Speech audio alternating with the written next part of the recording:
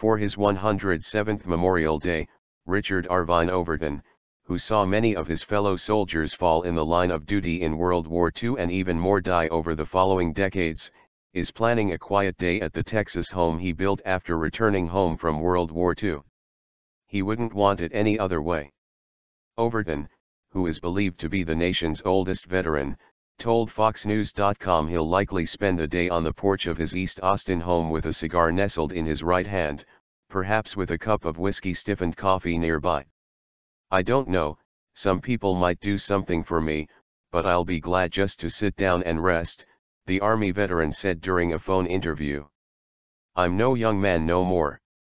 Overton, who was born on May 11, 1906, in Texas Bastrop County, has gotten used to being the center of attention of late. In addition to being formally recognized by Austin Mayor Lee Leffingwell on May 9, Overton traveled to Washington, D.C., on May 17 as part of Honor Flight, a nonprofit group that transports veterans free of charge to memorials dedicated to their service.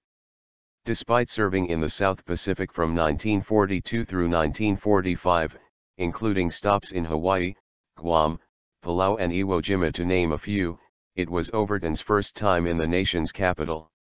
"I was really honored when I got there," Overton said of his visit to the World War II Memorial. "There were so many people, it was up in the thousands.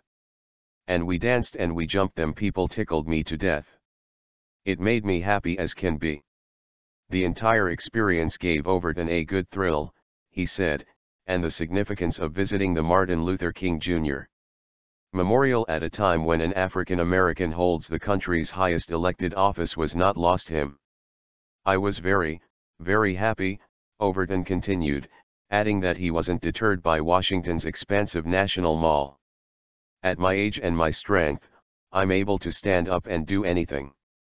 My mind is good, so I'm able to do what I want."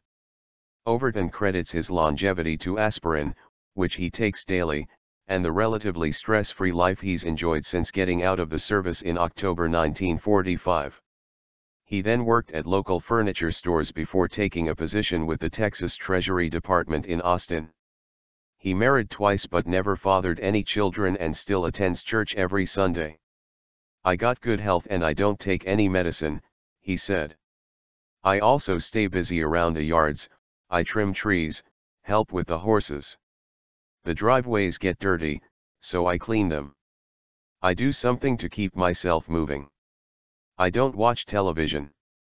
Overton also passes his time with up to 12 cigars a day and a little whiskey in his morning coffee. "The hooch helps keep Overton spry," he said. "I may drink a little in the evening too with some soda water, but that's it," he said. "Whiskey's a good medicine. It keeps your muscles tender."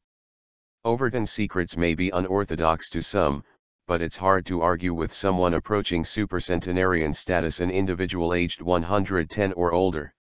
There are believed to be just 57 people worldwide that meet that classification, including 114-year-old Geraldine Talley, of Inkster, Michigan, who is the oldest person in the United States according to the Gerontology Research Group. Talley, who was born in 1899, reportedly celebrated her birthday on Thursday and passes her time listening to baseball on the radio and watching television. Among U.S. veterans, it's extremely difficult if not impossible to confirm Overton's place as the oldest living former soldier, since just roughly 9 million of the nation's 22 million vets are registered with the U.S. Department of Veterans Affairs. But that didn't stop the city of Austin from recognizing him as the oldest veteran in Texas during his birthday proclamation at City Hall. Mayor Leffingwell, in a statement to FoxNews.com, said Austin is honored to call Overton one of its own. "I've spoken with Mr. Overton on a few different occasions, and admire his spirit for life and his country," the statement read. "He is truly one of our unsung heroes and we are privileged that he calls Austin his home."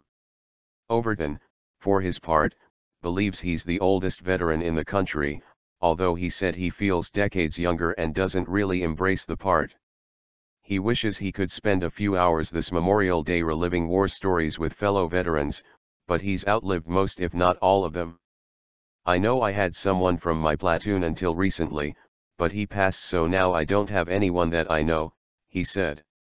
So I feel lonesome by myself sometimes. I would love to ask some of them some questions, but nobody is here. Everybody's passed.